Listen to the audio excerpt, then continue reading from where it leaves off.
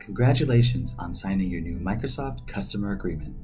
Today, we will review the steps you'll take to move the billing for your existing Azure subscriptions purchased from Azure.com through the Microsoft Online Subscription Agreement, MOSA, to your new Microsoft Customer Agreement. This transition only moves the billing for your Azure subscriptions. The Azure resources tied to your subscriptions do not move, so the transition will not interrupt your Azure services. To get started, sign into the Azure portal at portal.azure.com with the same credentials you used to accept your Microsoft Customer Agreement. Click on the Cost Management plus Billing icon. On the Cost Management and Billing page, you will see a list of your billing scopes and your billing accounts. Billing accounts are used to pay for Azure usage in your subscriptions. When you accept the Microsoft Customer Agreement, a new billing account is automatically created for you. Click on the link shown on the screen for a brief introduction to Azure billing. Select the billing account type labeled Microsoft Customer Agreement. Click on Billing Profiles in the left pane.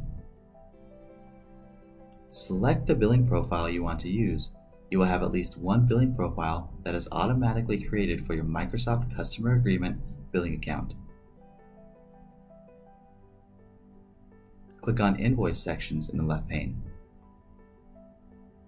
Each billing profile contains one invoice section by default.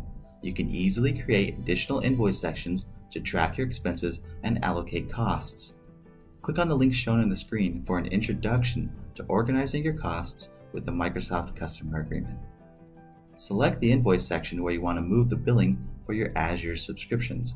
This is where the consumption for your Azure subscriptions will be transferred. Click on Transfer Requests in the left pane, and then add a new request up top.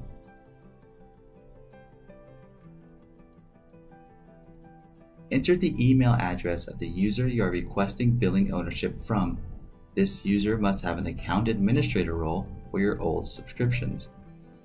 Then, click Send Transfer Request. You will see a notification if the transfer request is successful.